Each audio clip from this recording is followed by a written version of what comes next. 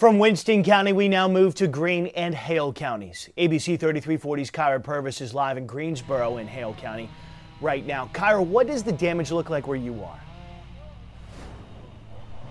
Well, Stephen, damage is severe. Right behind me, you can see two homes that have been destroyed by this afternoon's storms. The good thing is no injuries have been reported. Now, the majority of this damage we found is here on Highway 25. Hale County EMA reports 30 structures severely affected by the storm. They are still looking at that damage. Now, the owner of the house I'm at right now says she was at work when the storm came through. Coming back here and looking at what's left, she says she's just grateful to be alive.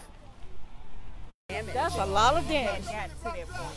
And my whole house will flip off. I had a sewing shop right there. It's gone.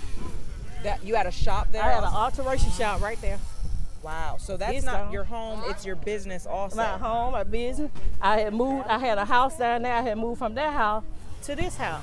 I just moved from that house in September. That house gone. Ain't nothing left on that house but the step.